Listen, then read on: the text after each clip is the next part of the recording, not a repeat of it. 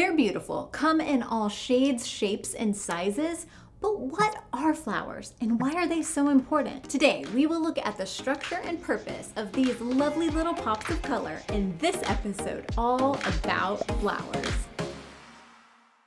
If you're like me, you really like flowers. But have you ever wondered why they're so appealing? The colors and smells that make me so fond of them also attract pollinators of all types. Plants reproduce in many ways, but one of the most common ways is through the use of flowers. Let's take a closer look at the main structures of a flower to learn more. Today, we are going to do a flower dissection. This is a lily. We are going to use this flower because it's large and the parts are easy to see and identify. Looking at the flower, we can see the stalk, which supports the flower and the petals. The flower petals are colorful and often scented. Their job is to attract pollinating animals to the flower. They come in all shapes and sizes, and they often look brighter to insect eyes than our human eyes. Next is the style.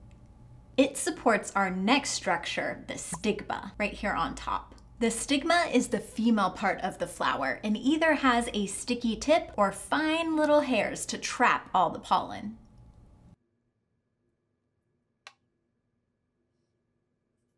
This pollen is the fine yellow grains found on the tubular structure called the anther, which contains the plant's male reproductive cells. Each anther sits on top of a long filament called the stamen.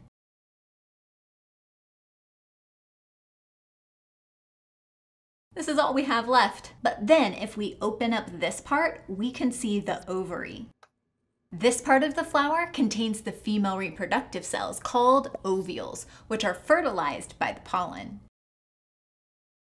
So now that we know all of our flower structures, let's take a look at different flowers with a macro lens to see if we can spot each structure. If you're still here liking this video and getting any benefit from it, please show your support by hitting that like button and most importantly, please subscribe.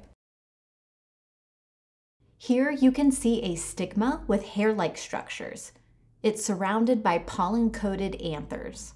This flower has several styles, topped with sticky stigma surrounded by clusters of those anthers coated in pollen. You can see them, they're yellow. Here is the fertilization process. When pollen lands on a flower stigma, it grows a tiny tube that travels through the style, taking the male pollen cells to the ovary. The male cells join with the female cells in the ovules. After fertilization, the ovary develops into a fruit with seeds inside. This fruit that we're talking about isn't always something that we can eat, but all of our fruit that we do eat is produced this way. The next time you are on a walk or in a garden, stop, take a closer look at the flowers. See if you can spot all of the structures we learned about today. If you want to learn more about seeds, you can check out this video next.